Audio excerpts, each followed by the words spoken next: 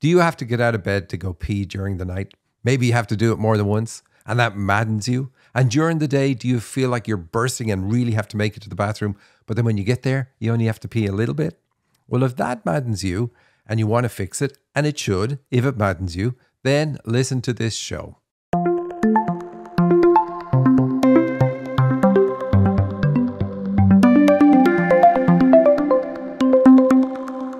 Welcome to the Dream Interpretation Podcast with Michael and Sandy. Hello, hello. Welcome, everybody. We have a free webinar all about channeling where you can come along, ask us any questions you want. That's July 24th at 10 a.m. And to get there, go to dream-analysis.com/channel. Register. If you register, you'll get the recording if you can't make it live. But we do want you to make it live. Please make it live.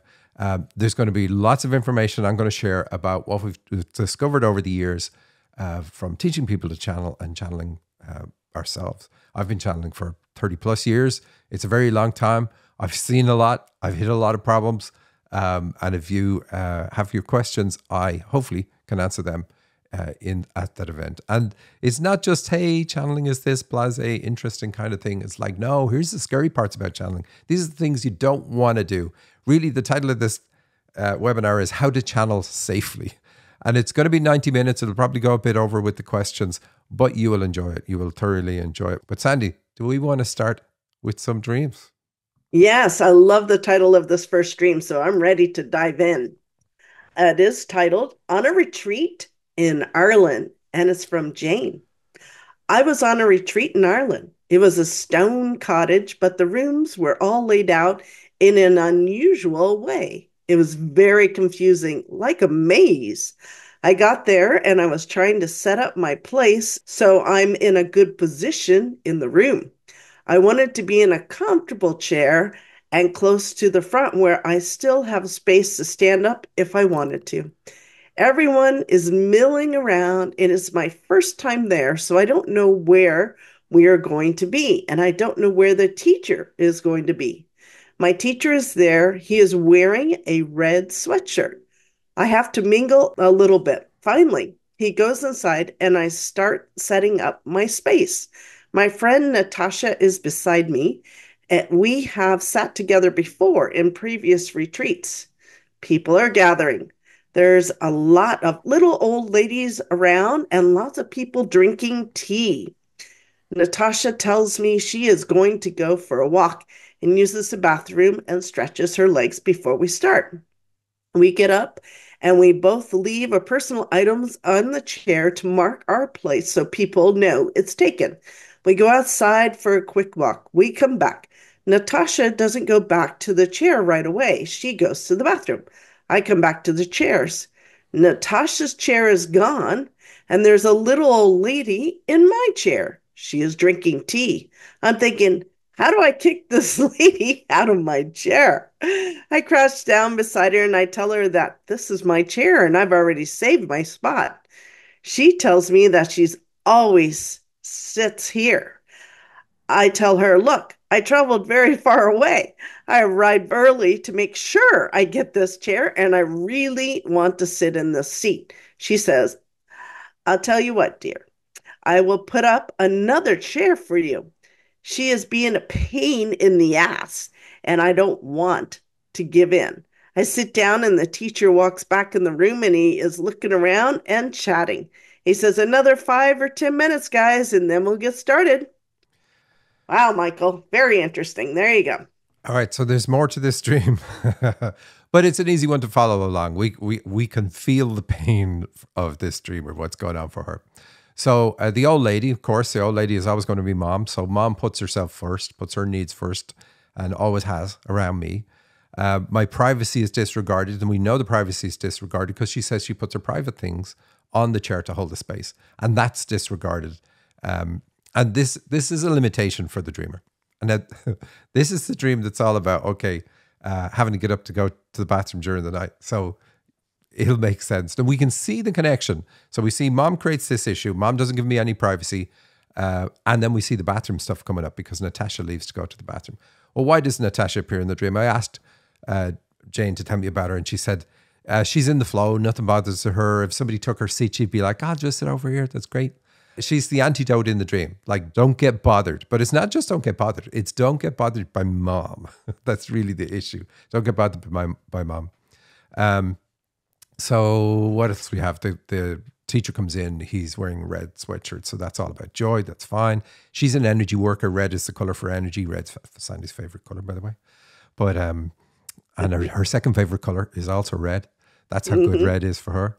But the dreamer has to go to the bathroom a lot to pee. That's her issue. It's always connected to mom. And we've known this for a long time. When I help somebody cut the ties up by and they go through our programs, that's one of the issues that frequently gets fixed. They report, hey, I can sleep through the night. That never used to be the case. And then that other issue of like you get up, you need to go to the bathroom. You really need to go, and you go during the day. And then you only pee a little bit. And you're like, I know my bladder can hold way more than that. 5 or 10 times more than that. That's crazy. Why did I feel I need to go so much? There's a good reason for that. So what else have we got? The little old lady's like, I'll pull you up a chair. And she doesn't say it in the dream, but she told me when discussing it that she pulls up this tiny little useless chair. You're like, there, you can sit there. And she says, oh, so this is the way mom was. Mom, even though she's put you out, she would act like she's doing me a big favor by like, oh, I'll pull you up another chair. It's like, no, that isn't really how it is. You're the one putting me out still. And so this is a mom issue, big mom issue for her. Mom not giving her the space that she needed. And this is important. Remember this. It even hits our next dream. But her paradigm view is set by mom. And her view now is if someone's seat in a venue is going to be stolen, it's going to be my seat. And so it does happen to her. You know, so if this isn't you at all, like you go to a venue, put your things on a spot, or else you'll just go, oh, wherever I end up sitting, I'll get to chat to somebody new. It'll all be good. It'll be fine. But if you've got this issue and you were never given space by mom, then you go into a venue and you try to carve out and say, I got to make sure this problem that always happens to me doesn't happen at this event. So you carve out your spot. But the universe says, oh, if you want to steal a seat, steal it from this person because this person has a karmic issue here. And so this is what you need to do. And so it does happen.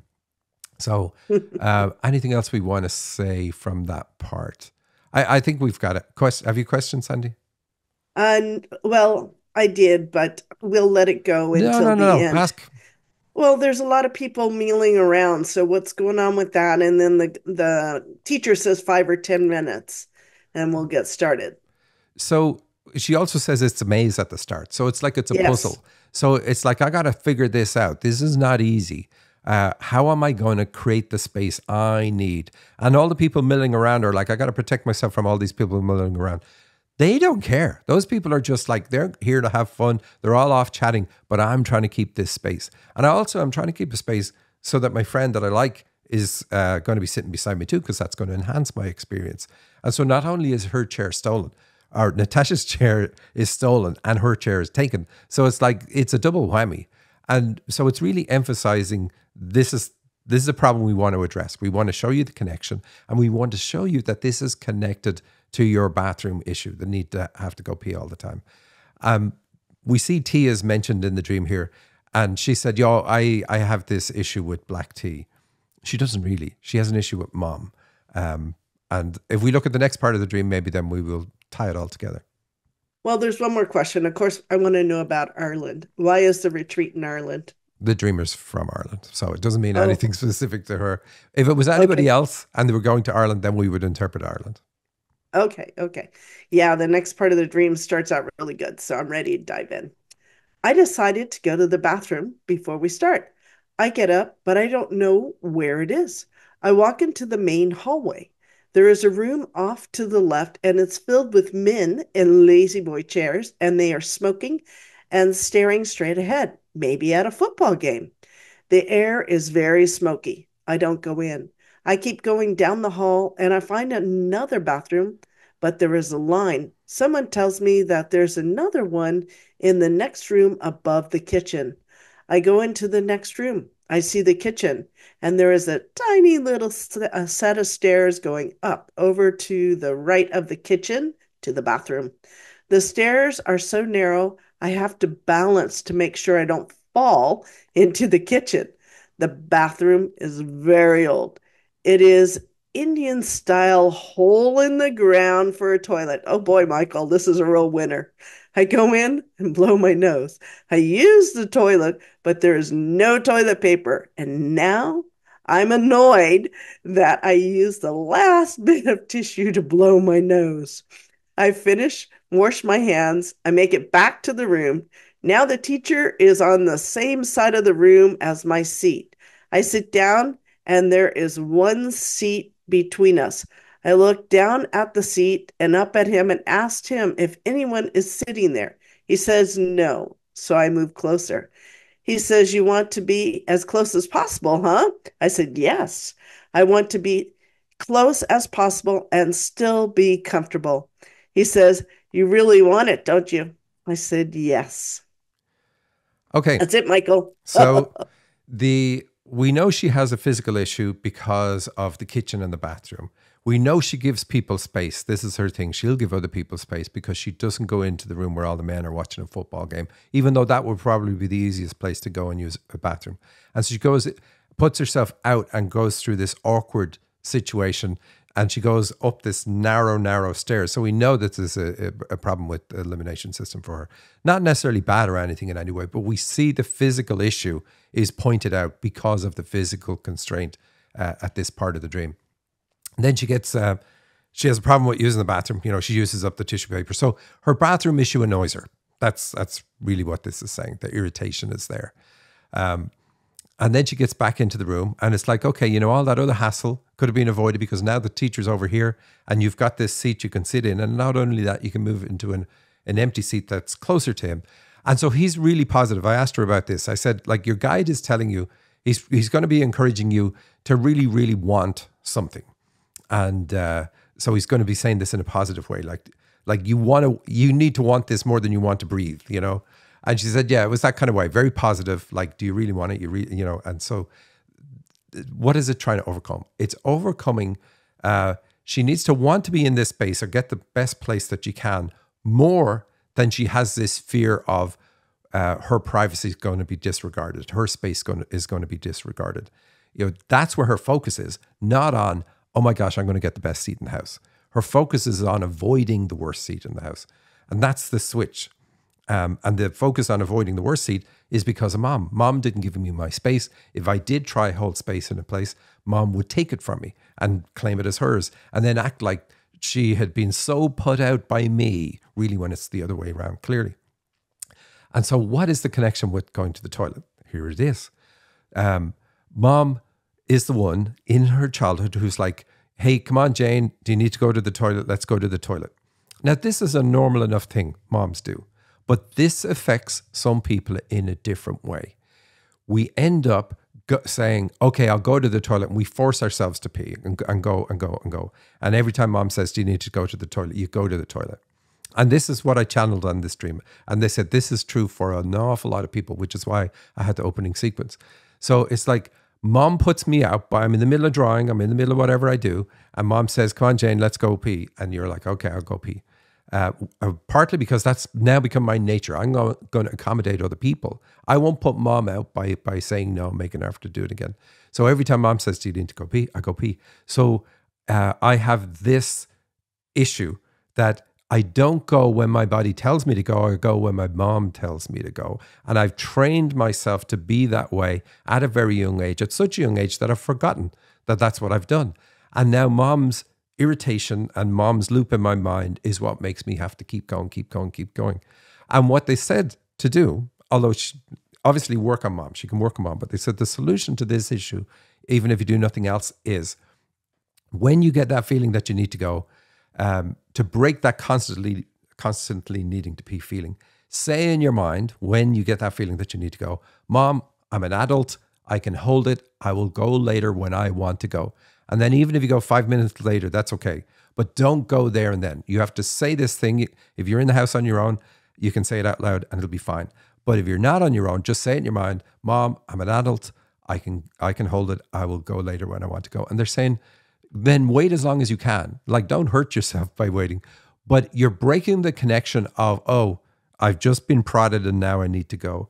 And they're saying very quickly, it will go to where you don't have to go and it's back to being under your body's control because you already know that your body can hold more than you currently do because you go to the toilet and you're like, wow, there was nothing there. I really didn't need to go. Why did it feel so urgent that I make it to the bathroom? The urgency comes from the other psychological issue. And all you're doing with this action is breaking that connection. So, do you have other questions, Sandy? Yeah, I do. That, first of all, that's a huge thing. I know from a lady's point of view that this can go on. And when I did cutting the ties, I used to have to pee constantly at night. And after the second time of cutting the ties with mom, I finally have nights where I make it through the night where I don't have to pee. I'll tell you, it's a pain in the butt. But the interesting thing is, my mom has that issue too. And the stories I've heard about her mom, yeah, there's some work that can be done. So even if you don't fully heal this issue, to improve it to where you like instead of going twice during the night, you go once during the night. It's all a win, and especially Yep. during the day to get that control back. That like it's not your body. A lot of the time, it's not your body at all. In this case, for this streamer, it's not her body. But let's move on to the next stream because there is a connection. Well, I have one small thing. What is the Indian style hole in the ground? Why that type of toilet? Well, this lady has traveled. She's lived in a lot of places. But it's the annoyance. It's like, oh, this is the most inconvenient thing to do it using the bathroom. It's all about that inconvenience for Oh, her. It's gotcha. an inconvenience. Alrighty. So the next stream is also from Jane and is called "Are You Looking at Real Estate?" Question mark. Is there anything you want to talk about first before we dive in, Michael? Yeah, I thought it would be, let's do this a little bit differently. Normally you read the whole thing and then I say what they mean. But so there's a movie star in this dream and she represents the dreamer's channeling ability. So as Sandy reads the dream, see how the dreamer is treating her own channeling ability. She stays far away from him. And why would she do that? So now start asking your questions in your mind about, okay, why is that going on? Now that I know that every time the movie star is mentioned, it is her ability to channel. Very good. Okay. Here's the dream. I'm being interviewed for a radio show. They are prepping me beforehand. They tell me that I need to say something about my work, and then we will dive into the story. And then you can give some facts, and then we can come back to what it is that you really want to talk about. I like all the and thens. We have been filming off and on all day. There was a movie star there, and she was blonde. I didn't know who it was, but everyone else did. We were all staying in the same house. I wasn't really hanging out with her. We were all filming something, and she was doing the least amount of work, so she was hanging around the house the most. She seemed to be a big deal. Everyone was making a fuss about her, but I wasn't interacting with her too much. I wanted to give her space. She was using the iPad a lot. I had my phone, so I was usually using that. I had signed into a Zoom meeting and I couldn't do it on my phone. I needed the iPad to do my meeting. We were in the car. I was in the back seat and I was trying to sign into the meeting. The road was really bumpy, so my fingers were hitting all the wrong buttons and I kept opening folders and windows I didn't mean to open. Boy, I've done that. She had some of her accounts open and some photo folders open, and I kept opening them by accident. I was chatting with a friend on WhatsApp at the same time and told them what I was seeing. They were telling me to take her stuff and sell it, as she was so famous. I thought about it for a second, but I didn't want to do that as I thought it was wrong and I didn't like the consequences. I didn't take anything. I finished the meeting and she was in the car and she had the iPad. She asked if I was on the iPad and I said yes. She says, "Gosh, you managed to open just about everything. You opened Remax." I replied, "Yes, it popped up with an air balloon and I hit it by accident as the road was bumpy. She said, "Oh, are you sure you're not looking for real estate?" Question mark. Hmm. Okay, I love Sandy how when somebody asks a question, you always add the question mark. Anyway, so she was having difficulty opening or signing into the Zoom thing, which is a connection, making her connection and channeling. We know that the movie star is all about channeling, but see what she's doing. She's given her space. Now, this is the dreamer's issue. Look at the connection to the last dream. So she's not connecting with her channeling ability the way she needs to. And she's being extremely respectful by giving the movie star the space that she thinks that she wants and all this sort of stuff.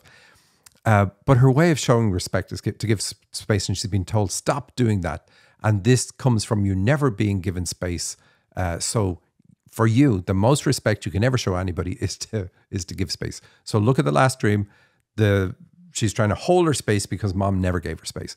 So because of that, the best thing I can ever do for you is give you so much space that you wouldn't even know I'm in the room. And that's crazy. So you see the connection between both dreams, mom not giving space, and I hated that. So the way you will notice me is that I will give you so much space that you won't even know I'm in the room. So you're never going to notice me. Like, it's a contradiction. It's not going to work. There's a problem with that. So you got to fix that for two reasons. It's connected to the going to the toilet issue, and it's also connected to you, almost everything in your life. It's crazy if you think about it, that it's understandable.